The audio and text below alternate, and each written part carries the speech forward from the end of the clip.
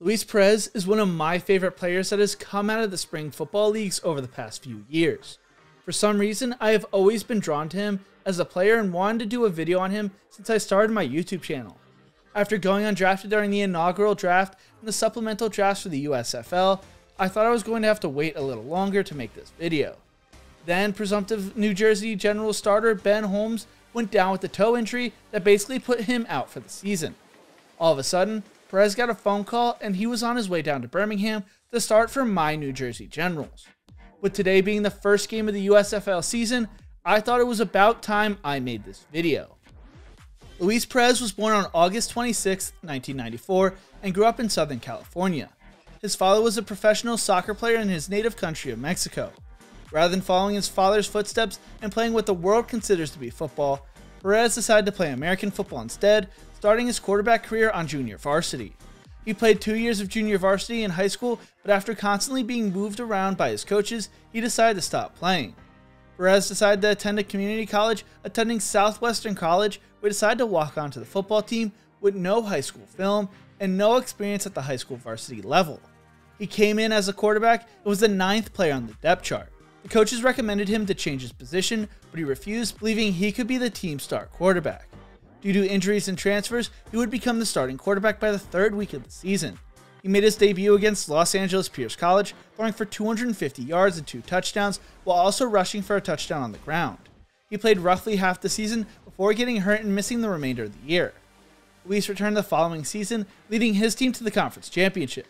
He threw for 280 yards in 3 or more games and started making a name for himself. Unfortunately, Perez would not earn a Division I scholarship and instead enrolled at Texas A&M Commerce, a Division II school in northeastern Texas. He would redshirt his freshman year before taking over the starting role the following year, becoming the first player of Mexican American or Hispanic descent to start at quarterback for the Lions. He would have a strong season, being named a Harlan Hill Award nominee, the Heisman Trophy of Division II, finishing the year throwing for 3,326 yards, 32 touchdowns, and 5 interceptions. The Lions won their first Division II playoff game since 1991, but lost in the second round. The following year, Luis led the Lions to win the Division II National Championship and won the Harlan Hill Award.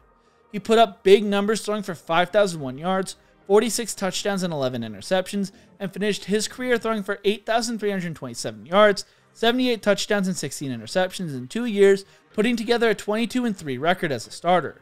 He would go undrafted in the 2018 NFL Draft, but was signed by the Los Angeles Rams, but later released. He then would sign with the AAF, playing for the Birmingham Iron, helping them clinch a playoff berth before the season was suspended. He would then be signed and waived by the Eagles and Lions before joining the XFL, originally being allocated to the Los Angeles Wildcats. After the Wildcats signed Josh Johnson, Perez would be traded to the New York Guardians.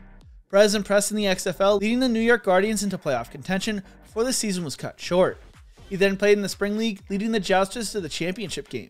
He was one of the more intriguing players going into the USFL draft, with Mike Mitchell from XFL News Hub writing, "Luis Perez will be an asset to any team in the USFL. Coaches will love him.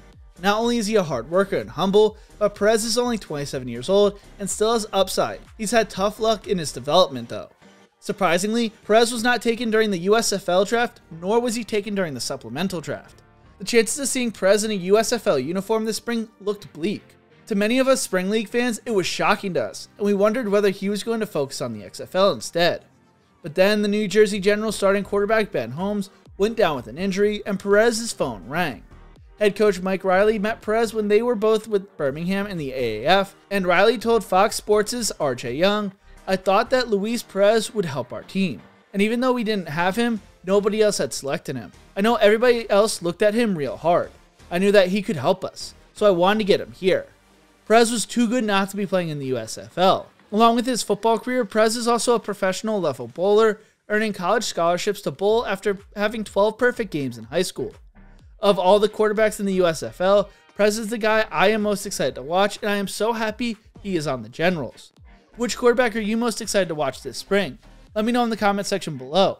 If you enjoyed this video, make sure to leave a like, subscribe for more college football and USFL content, and check out one of my more recent videos right here. Thank you so much for watching, and as always, remember to embrace the grind.